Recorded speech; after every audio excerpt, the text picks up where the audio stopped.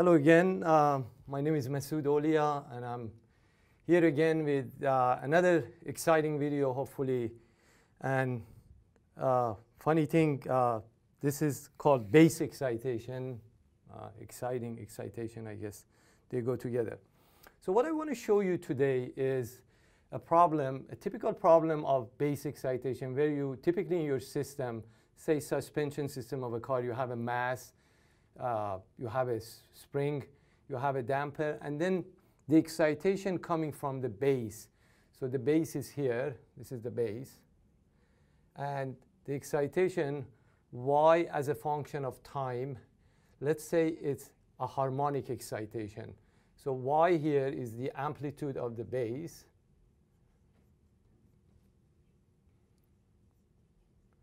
and this omega b, I'm going to call this the bass bass frequency rather. So basically this is your input frequency. Imagine a car is going on a bumpy road, but the bumpy road is, the profile is a sine wave, let's say. So what's important in design is what would be the amplitude of the mass, the chassis of the car, for example. How much movement we have of the mass. And of course, we can look at the total solution, but what is important really in design is what we call a steady state solution, which is also really the particular solution of the differential equation. I'm not going to bother with showing you the differential equation of this system. It's going to involve x double dot, you know, the input y, x dot, and so on. And actually y dot and x dot. So, but instead I'm going to actually concentrate on the solution, bypassing a lot of the derivation. So here we're going to say the steady state solution is equal to x cosine omega bt minus phi. So we assume a solution like that. What is important to us is this amplitude. That's called the steady state amplitude.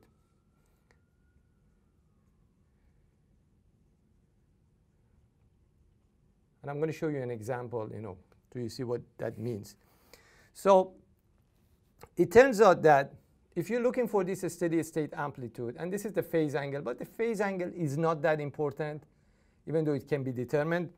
So it turns out that x is equal to y times this expression, this bracket, which in the numerator we have 1 plus 2 zeta r, the whole thing is squared, divided by 1 minus r squared, and I'll tell you what r is in a minute, plus 2 zeta r again in parentheses is squared, but the whole thing is under a radical, or raised to power 1/2. Now, r is called the frequency ratio. And that is the ratio of the input frequency to the natural frequency of the system. Now, of course, natural frequency is just simply square root of k over m. And input frequency is the frequency of the bass. And here, zeta is equal to b, the damping coefficient, divided by 2 square root of km. And zeta, of course, is called damping ratio. Just if you don't remember the name for that, that's a damping ratio. And basically, if you take this equation and put it in this format, so in other words, take the y and put it under the x, and this equation basically becomes pretty much the same thing. You know, the right-hand side is the same, 1 plus 2 zeta r squared divided by 1 minus r squared plus 2 zeta r squared. Then remember, this is, whole thing is raised to power 1/2. This ratio of x over y is referred to as the displacement transmissibility.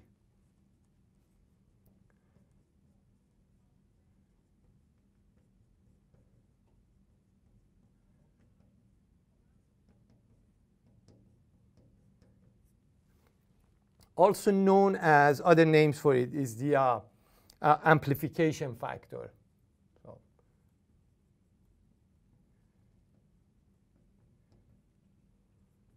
In other words, if a bumpy road, you have a bumpy road which is in the shape of a sine wave, and let's say the amplitude of that is 10 inch, so the tire of the car is hit by 10 inch. A good suspension system, obviously you don't want your X to be too large. So if your X is 20 inch, that's not good. You have amplification. 20 over 10 is an amplification of 2. A good suspension system is one that it arrests the amplitude of the output. So for example, you want to have something less than 10 inches. So we'll see that in the example in a minute.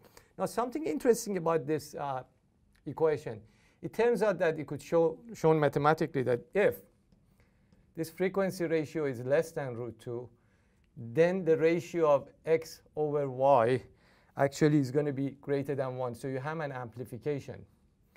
And if the frequency ratio is larger than √2, then this amplification factor is going to be less than 1. So obviously for a suspension system, you want your ratio of X over Y to be less than 1.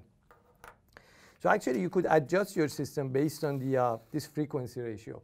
So let me show you an example of this now with numbers. Imagine you have a system pretty much what we have here with the mass, spring, and damper, right? And let's say the mass is given, so these are all given. Given the mass to be, say, 300 kilograms. The stiffness is equal to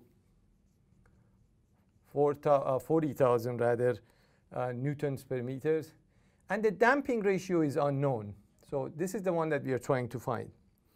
So let's say we are told that it is observed that the mass vibrates, the mass is vibrating with an amplitude of 10 millimeters. This is the steady state amplitude that we were talking about. So given that X is 10 millimeters, right?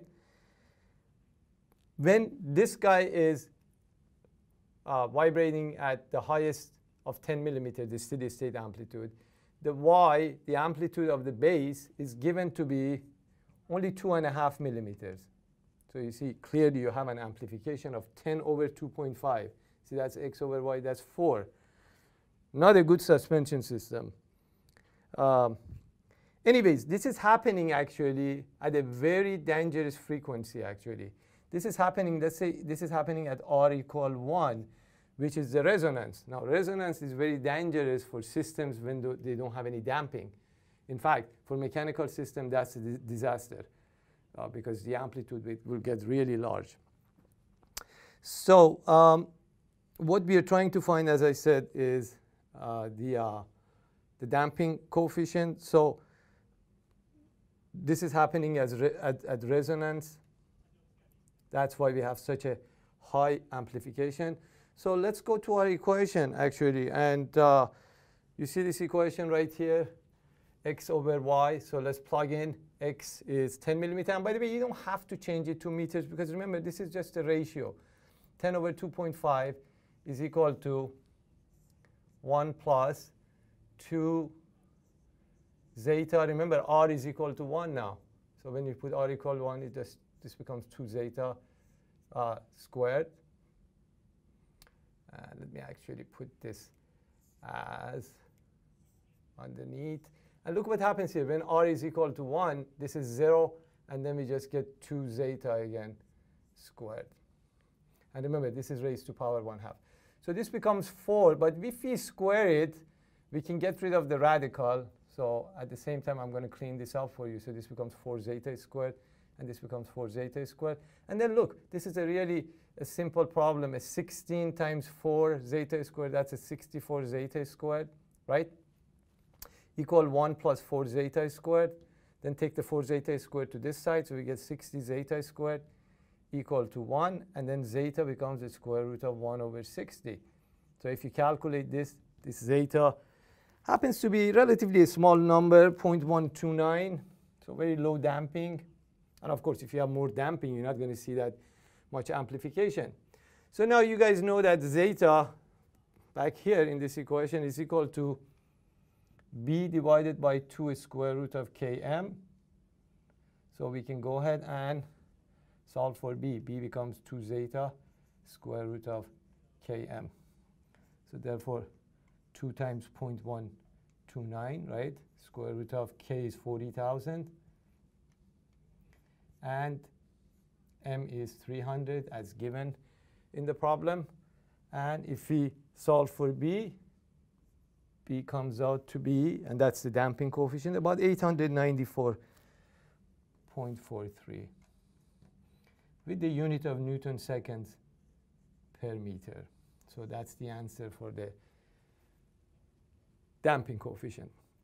So I hope you like this video, and hopefully I'll come up with more example later on for you. As always, thank you for watching and listening.